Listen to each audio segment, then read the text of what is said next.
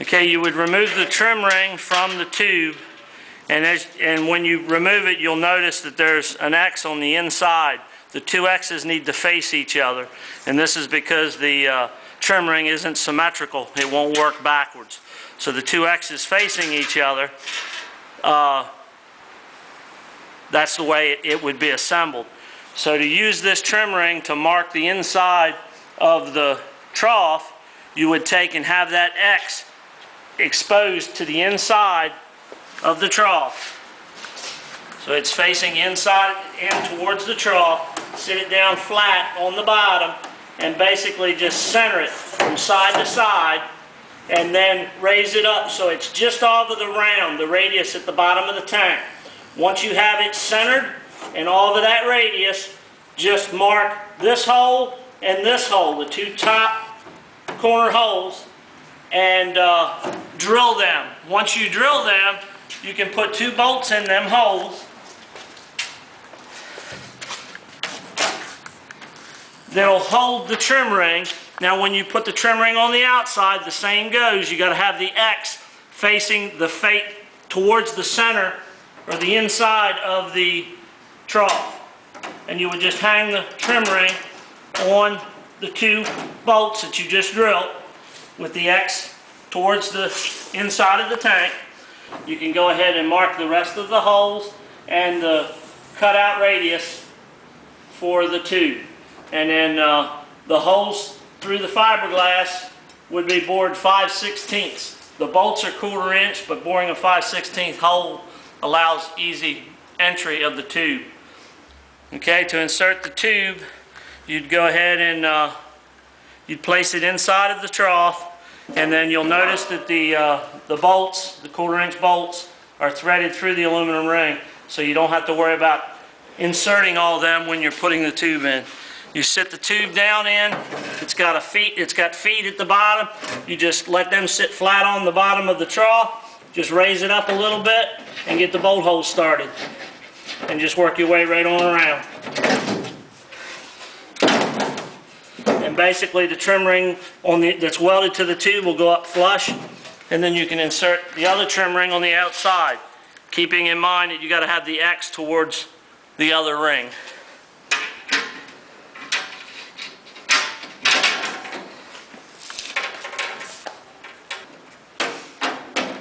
And then you'd use flat washers, lock washers, and nuts, and you'd tighten this right on up.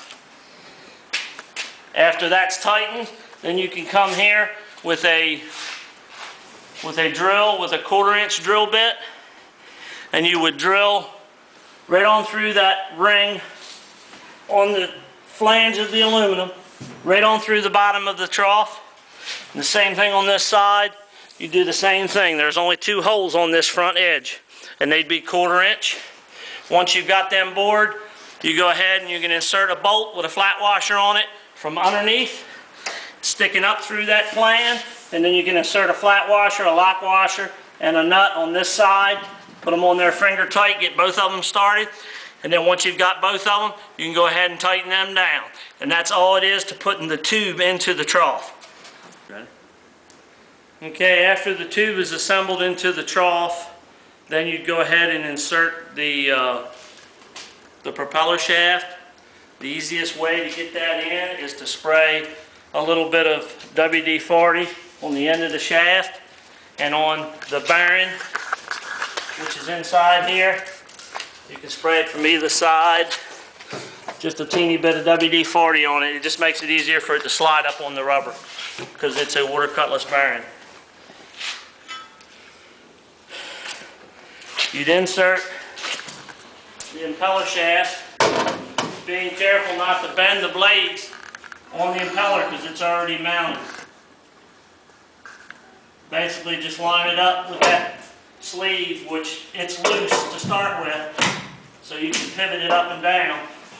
You get it started and just slide it on through, and just slightly rotate it as you slide it through. You get it in there so far, and then you can pick it up from here. You can slide it the rest of the way.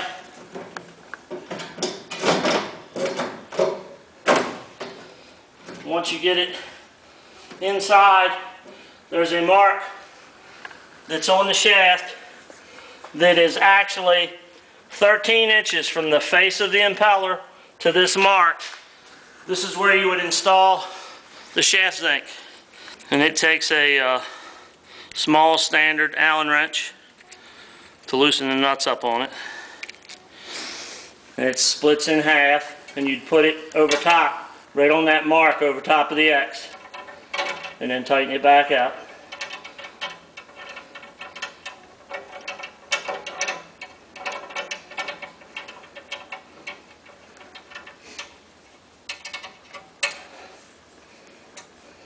And then you tighten both sides till you get it totally tight, because it's got to make good contact with the shaft to be effective. Okay, once the zinc is tight, you want to go ahead and pick up on the impeller, being careful of the blades. Slide the impeller shaft back to the face of the bearing, and then rotate the impeller shaft so that one of the blades is sticking straight down, and then you can just go ahead and lower the impeller shaft.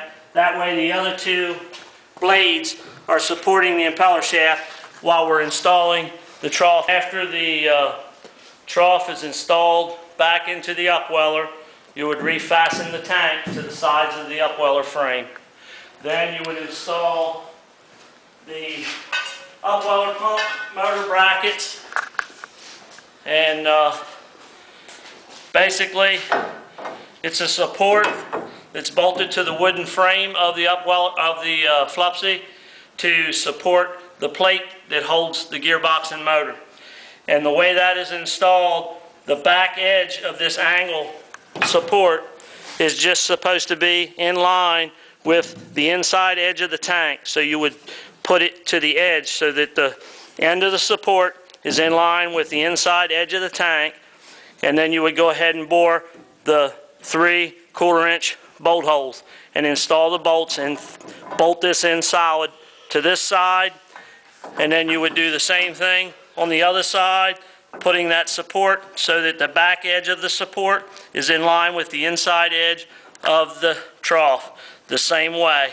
And then go ahead and bore your 3 1/4-inch holes and bolt that one up solid too. When putting the impeller shaft into the coupling on the gear, it takes 2 people, one person to hold the motor to be able to turn it and pivot it, while the other person picks up and inserts the shaft into the coupling. Then tightening all the bolts evenly on the coupling.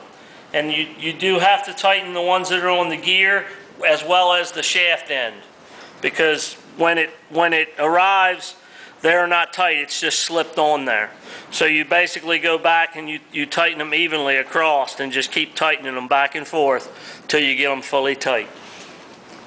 Okay, once you have the shaft lined up with the gearbox and everything tight, all 4 locking bolts on the sides and the 3 locking bolts at the bottom, then you're ready to tighten up the water cutlass bearing mount that's in the tube. And hold the hex on one side and tighten the lock on the other. There's one that lets the bearing block pivot up and down, and then there's 2 bolts that let the bearing block pivot sideways. And you would tighten both of them up too.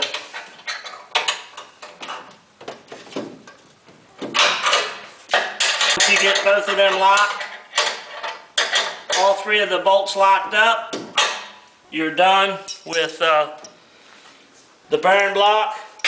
Then you need to insert the screen that we provide to keep debris from getting hung on the propeller.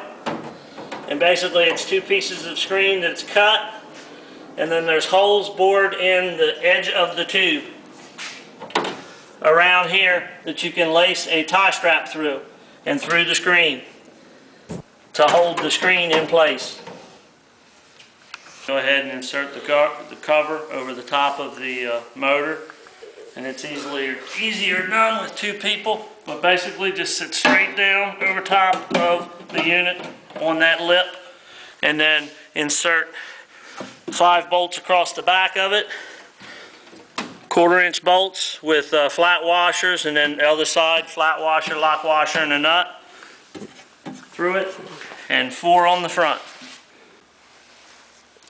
Okay, once the guard is bolted down solid, you can take and bring the power cable that's coming from the motor, and you just insert it up underneath of the control panel. Pull it on up. It gets plugged into the bottom of the control box. The screw will be facing down, and basically you just line the plug with the socket. You just line it up. It's a pin and sleeve. Slide it, just wiggle it a little bit as you slide it in, and then the clip snaps down, which holds it in place.